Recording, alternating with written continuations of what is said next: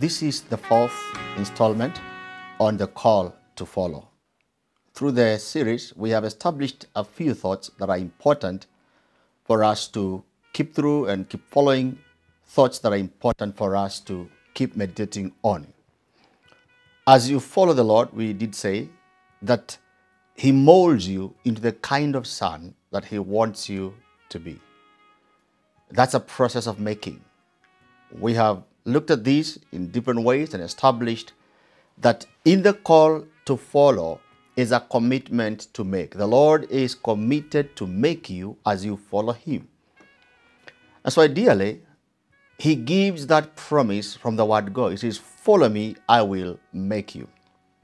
And so I would say this way. The call to follow the Lord is a call by the Lord to make you. It's Him calling you to make you, to mold you, to build you, to shape you into the kind of son that you ought to be in Him. Very important for you to understand that this thing is not just about you following Him. As a matter of fact, if you just tweak your mind, just shift your mind and begin to think in terms of the Lord making you, begin to think in terms of the Father molding you into the kind of son that you ought to be, that will be the greatest motivation in following Him. And so the greatest motivation in following is to be made.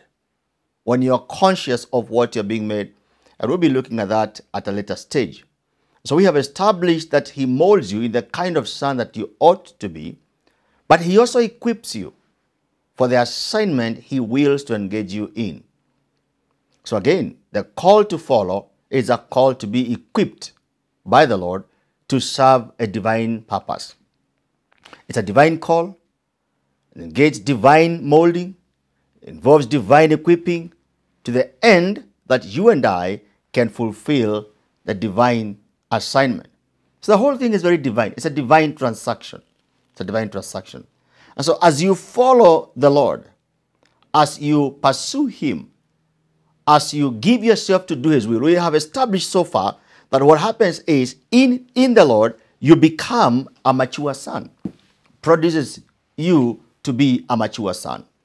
Now, we cannot come to maturity without following. And these are things we have discussed in the previous three installments. And I'll encourage you to take time and listen to them. Now, in the last installment, that's part number 3, we began discussing on the cost of following. Okay? Began discussing on the cost of following, which I would want us to push a little bit further today. The call to follow is a call to lay down your life. You have to let go all to follow the Lord. It's a complete surrender to Him. We looked at a few portions of Scripture, but allow me to just draw your attention to a very interesting portion of Scripture in 1 Kings 19, verse 19 to 21. 1 Kings 19, 19 to 21. Look at a man who receives a call to follow. It says, so he, that's Elijah, departed from there and found Elisha, the son of Shaphat, who was plowing with 12 yoke of oxen before him, and he was with the 12th. Then Elijah passed by him and threw his mantle on him. And he left the oxen and ran after Elijah and said, please let me kiss my father and my mother, and then I will follow you. The man throws the mantle, and this other man hears the call. Okay? And he said to him, go back, for what have I done to you? What have I done to you? Go back. So Elisha turned back from him and took a yoke of oxen and slaughtered them and boiled their flesh, using the oxen's equipment, and gave it to the people, and they ate. Then he arose and followed Elijah and became his servant. It's the kind of sacrifice we're talking about here, the cost of following. He took the yoke, yoke of oxen, and he slaughtered them. Then he gave the people to eat. He's disengaging himself from what was his occupation up to and including this point. That for which he lived. That for which he, laid his life down. That which was his pursuit. At this point, he lays it down. And he follows the man, Elijah.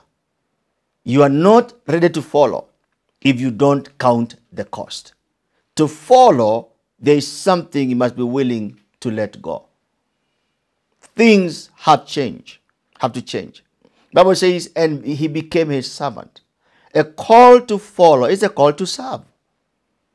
You see, if you really want to follow the Lord and walk with him, then you have to put on a mindset of a servant. The Bible talks that Jesus served as a son. Okay? Jesus was faithful as a son. Moses as a servant. You have to come to a place and appreciate that sonship is expressed through servanthood. True sons are true servants. And the call to follow is a call to serve. You follow him and you serve him. Paul says in Philippians 3:7-8. Philippians 3:7-8. Paul says, but what things were gained to me, these I have counted loss for Christ. Yet, indeed, I also count all things loss for the excellence of the knowledge of Jesus Christ, my Lord, for whom I have suffered the loss of all things, and count them as rubbish, that I may gain Christ. Look at the language. I have suffered the loss of all things. I count all things as rubbish. They have no value to me. Why? That I may gain Christ. And so, beloved, the call to follow is a divine call and places a demand on you. It places a demand on you to place God first, to put God first in your life above all else. It says, I've counted everything as loss. In fact, I consider it rubbish, that I may gain Christ. When I look at these things in the light of Christ, I place more premium on Christ.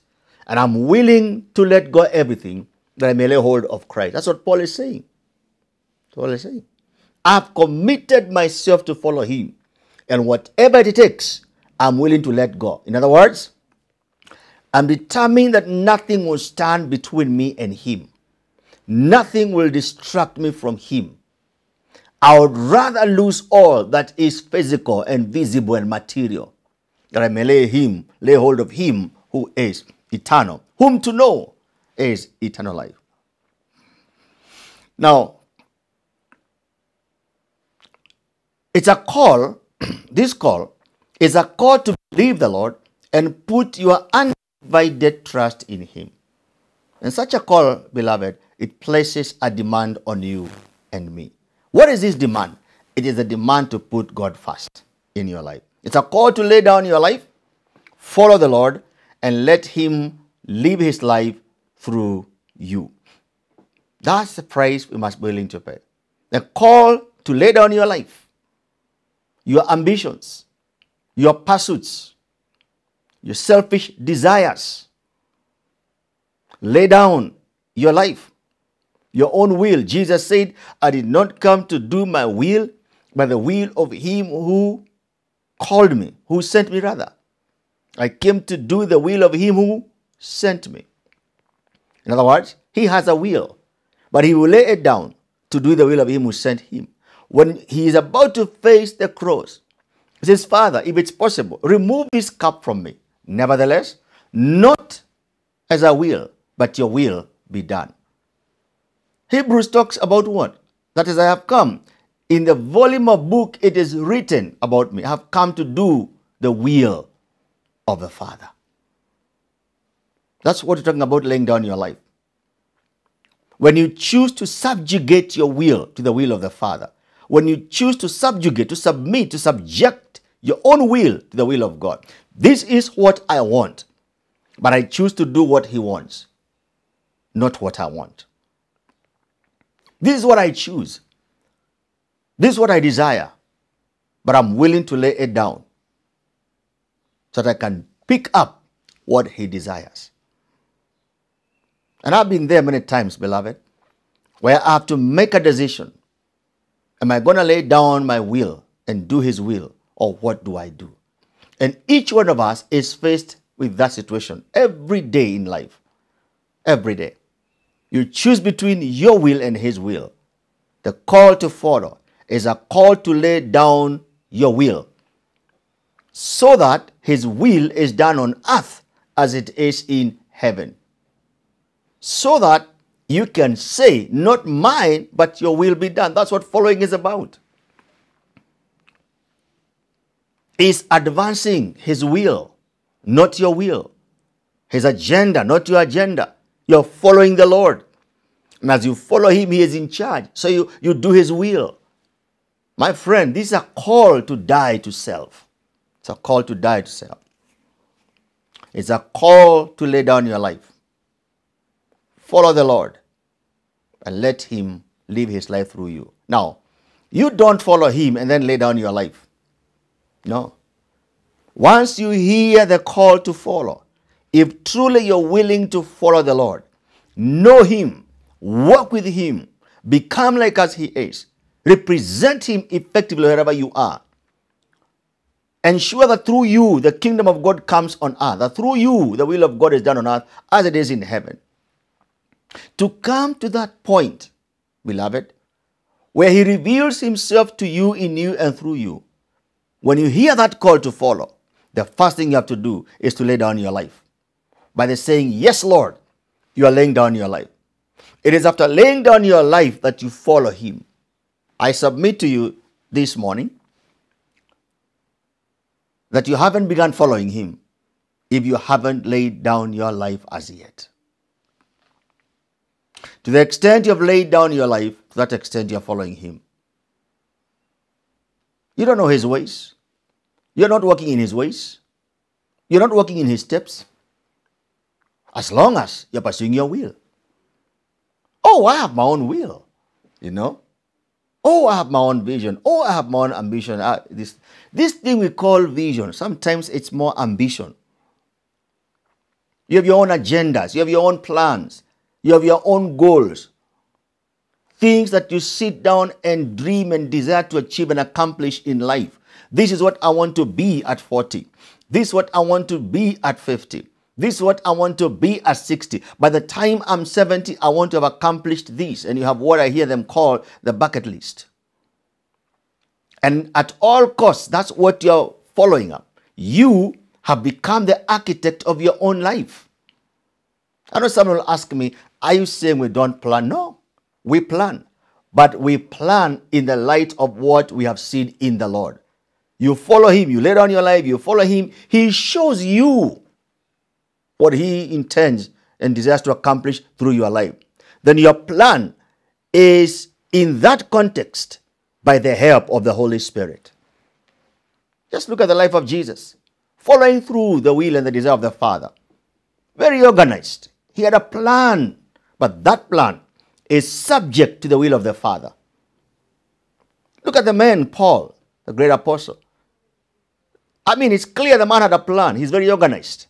But his planning is subject to the will of the Father. But if your plan is subject to your own will or to your own religion or your own ambitions, then that is your will being done. We have come to the place, beloved, as we follow him, where we say, not mine, but your will be done. It's a call to lay down your life, to follow him, and let him live his life through you. Let him live his life through you. It is him working in you as you. While we see you do things, yet it is him in you. Praise the name of the Lord. It is him who causes you to will both to do his good pleasure. He's causing you both to will and to do his good pleasure. You've submitted yourself to him. Galatians 2:20 says, Galatians 2:20, it says, I have been crucified with Christ. Now that's a death sentence. The man is saying, I'm dead. I have been crucified with Christ. It is no longer I who live, but Christ lives in me. It's Christ in me.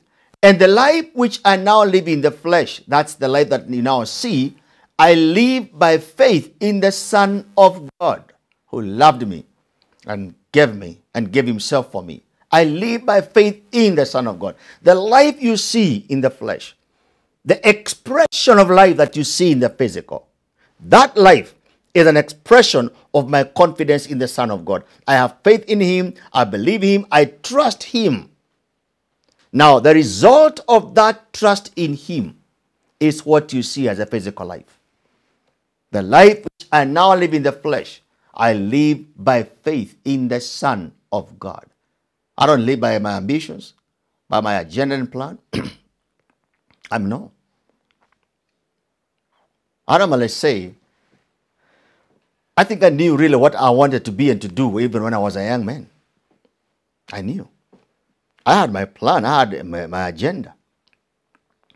I had a notion about what a preacher is and who a preacher is, which was a corrupted mind. And I did not want in any way to be doing what I'm doing right here this morning. I did not want that. I had my own agenda. But following him means I lay down my agenda.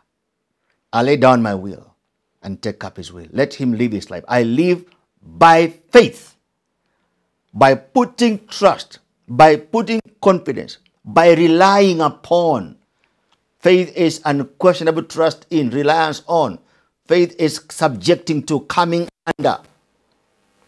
Right? Coming under. Arranging myself under the Son of the living God. Very important. I arrange myself under the Son. That's what faith is. Putting myself under the Son. And therefore the Son lives his life through me. Romans chapter 6, verse 8 to 11. Romans 6, 8 to 11, it says, now if we died with Christ, we believe that we shall live by him. Okay? Verse 9. Knowing that Christ, having been raised from the dead, dies no more. Praise the name of the living God. He dies no more. That's why he says he's the first one from among the dead. He's the first one who died, rose again, and will never die again. That is what makes the covenant eternal. That's what makes the covenant valid. Hallelujah. That he in whom I believe will never die again. It's over. It's done with. Death no longer has dominion over him. But, people struggling to understand when it says that he's the first one from among the dead. What does that mean? And yet Lazarus had resurrected. Lazarus resurrected and died again. Man resurrected, died again. He's the first one who resurrected and will never die again. He's the first one from among the dead. Okay? That's powerful, my friend. He dies no more. You see, a testament, or what you call a will, does not take effect until the testator or the one who wrote the will dies. Okay? He will say, this is what my children will be given, so and so, all that. It's called a will. The advocate can have it. It does not take effect until the man dies. Now, the covenant, the new covenant, could not take effect until Jesus died. We're together. Now, after it took effect, he rose again to enable us to effectively fulfill and execute the same. And he will never die again. Now, that simply means that will that he established, that covenant, is eternal. And that's a lesson for another day. Verse 10 says, for the death that he died to sin once for all. Now look at this. But the life he lives to God. Even him doesn't live for himself. Verse 11 says, likewise you also reckon yourselves to be dead to sin, but alive to God in Christ Jesus our Lord. Alive to God in Christ Jesus. So the life that you now live, it is lived in Christ. Living unto him. You are alive to God in Christ. So the life you now live, it is lived in Christ. That's following. You cannot follow him when you are outside of him. You follow him while in him. In him. And so, beloved, this call to follow is a call to lay down your life and abide in Christ. In Christ. In Christ. That's a position. That's why you want when you follow. We follow in Christ. We follow him while in him. It's a mystery. We get into him, we lay down our lives, and in him we begin following his ways, his will, his wisdom, his counsel. Following him. 2 Corinthians 5:15. 2 Corinthians 5:15. And it says, and he died, that's Christ, for all. As Jesus, he died for all. That those who live, now listen to this, that those who live should no longer live for themselves, but for him who died for them and rose again. So he died that you no longer live for yourself, beloved, but you live for him who died for you and rose again. And therefore, it is very clear, none of us lives for themselves. The call to follow is a call to lay down your life and allow him to live his life through you. For him who died for them and rose, and he died for all, and those who live should no longer live for themselves. You cannot claim to be following the Lord and you live for yourself. You live to fulfill your will. You live to fulfill your ambitions. You live to fulfill your dreams. You live to fulfill your desires. You cannot do that. If truly you are laying your life down, if truly you are following him, you have to lay your life down. And then your life is lived for him. Now, that doesn't sound like it's a good life, because there's no independence. There's no independence. When the Lord is calling you and telling you, follow me, he's telling you, give up independence. That is where the challenge comes through. Give up independence. Because we don't want to give up independence. You don't want. We want to be independent. We want to do what we want when we want. We want to be in charge of our lives. Listen, you cannot follow him and be the architect of your own life. To follow him, you have to let him to be the architect of your life. You have to do not your will, but his will. The call to follow Christ is a call to disengage from all and consciously, fully, and unreservedly submit yourself to him. It's a call to disengage from all. That's not it. From there, what do? You consciously, fully, and unreservedly submit yourself to him. Consciously, fully, and unreservedly. Consciously submit yourself. Fully submit yourself. Unreservedly submit yourself. You are gone. You no longer live. You don't exist. He lives in you. He lives through you. Then you can say like Paul, for to me to live is Christ. To die is gain. It's a call to embrace his life and leadership as your life. Very important. The call to follow is a call to embrace his life as your life. To embrace his leadership as your life. That you're willing and accepting for him to lead you, to direct you, to guide you. You're willing for him to be the one in charge of your life.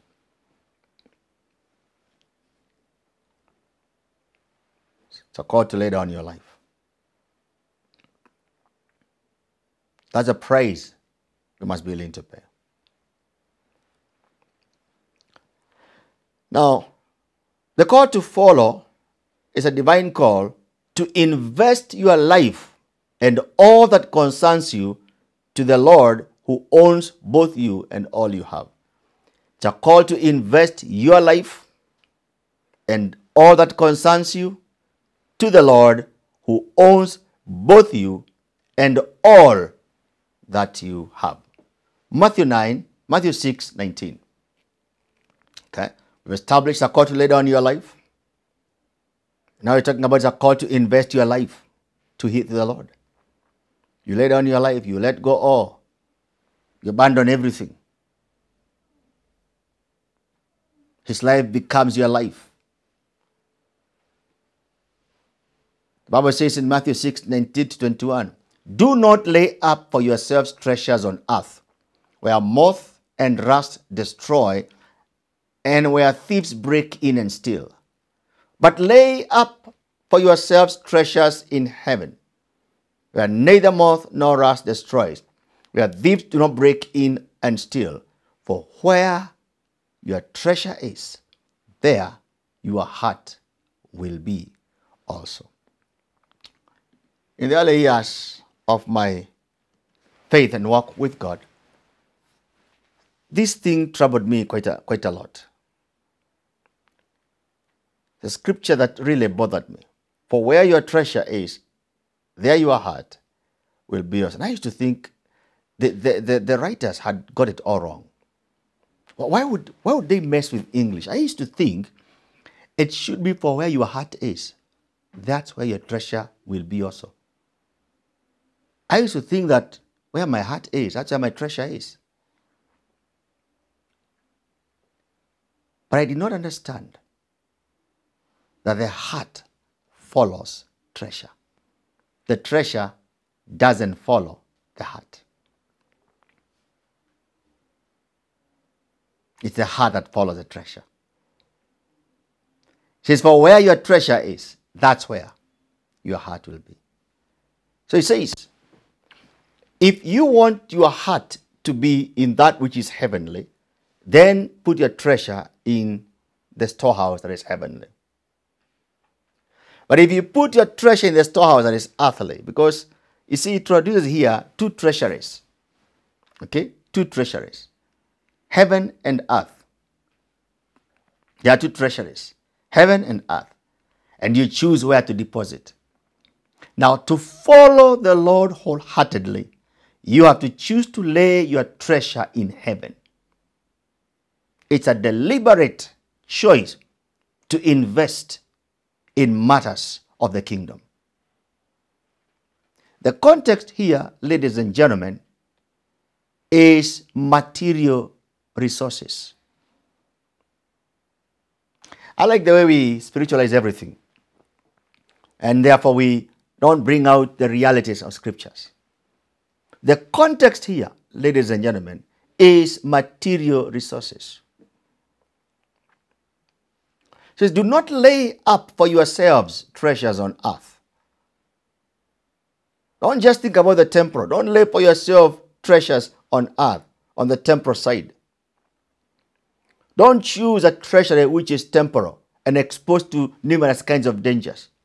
In other words, do not be preoccupied with self-preservation. Very, very important to get. Say, don't be preoccupied with self-preservation. I say, but lay up for yourselves treasures in heaven. Invest in heaven. Okay? So put your faith and trust in that which is eternal. Bringing in two aspects, the temporal and the eternal, the visible and the invisible, the natural and the divine. And it says, learn to invest in that which is eternal, which is divine, which is heavenly. Put your treasures, put your resources in the things that have to do with God. And that's where you get the context of Matthew 6:33, which we'll be reading shortly. That's where you get the context of it. Matthew 6:33. You get the context of it there. So, but we like reading Matthew 6:33 void of 6:19-21. In fact, if you read the whole of this chapter 6 there, it talks about two treasuries. It talks about two eyes. And so forth. Very important. So to follow the Lord, you have to choose to lay your treasure in heaven. You must use your resources to worship the Lord. Use your resources to invest in Him. Listen, when He's telling you, follow me, He is not calling you minus your material resources. The call to follow is a call to invest your resources in Him. I want to say this to you. What you believe in, you invest in. What you believe in, you invest in. That's why you don't struggle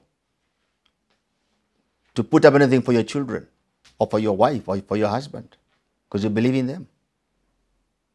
Believe in them. That's why you have a lot of struggle even to give an offering where you go to church, because you don't believe in that vision. You don't believe in that vision. So you have a struggle, a challenge, a problem investing. What you believe in, you invest in. That's what simply saying. Do you believe me? Invest in me. Then the Lord is saying something big here. He says, if I can have your treasure, I will have your heart. I want you to understand what He's after is not your treasure, is after your heart. Because you do well to note that He owns both you and your treasure. He owns you and all that you have. He created you. You breathe His air. You are on His earth. He made it. So you have nothing. You own nothing. And you are nothing without Him. You are nothing without Him. You have nothing without Him. You own nothing without Him. And for Him to remind you that, He constantly allows you to see people die and leave everything because they owned nothing. All you have, what you own, is what you carry when you die. If you're not going to carry anything when you die, then you own nothing.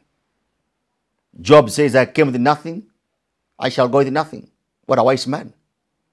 But you came with nothing, but behave as if you own everything, except the Lord.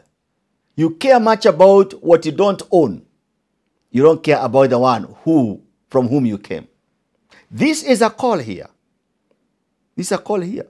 To live life the way it should be lived. He's telling you, pay attention to what matters. Turn your heart to what matters. And that's Him. That's Christ. Blessed be the name of the Lord. That's Him. That's Christ. You must be willing. The same verse is there. Matthew chapter 6. Like I've told you, there are those two treasuries, heaven and earth. If you read, you find two eyes, a good eye and an evil eye. It's there. Then there are two masters. Okay? A good eye, an evil eye. Two treasuries, two eyes, two treasuries, heaven, earth. Then he talks about two masters. Look at verse 24. Two masters. There are two masters, God and Mammon. And you choose who to serve. Verse 24 says what? Matthew 6. No one can serve two masters. For either he will hate the one and love the other, or else will be loyal to the one and despise the other. Then he goes on to say, you cannot serve God and Mammon. Cannot serve God and Mammon. So there are those two masters there. You cannot serve God and Mammon at the same time. You have to be willing to let go one. Be willing to put your trust in one. Okay? Be willing to put your trust in one. And so, beloved, I want to challenge us to put our trust in Him. To follow the Lord wholeheartedly, you have to elevate Him above money and material riches in your mind. You have to love Him. You have to value Him above all else. Elevate Him above riches, above material things, and above money. You cannot serve God and Mammon. I want to leave you with that thought today. Thinking about two masters, God and mammon? Which master are you serving? If you choose to follow him, the evidence is where you put your material resources. For where your treasure is, there your heart will be also. You cannot claim to follow him, but you don't put your material resources in him.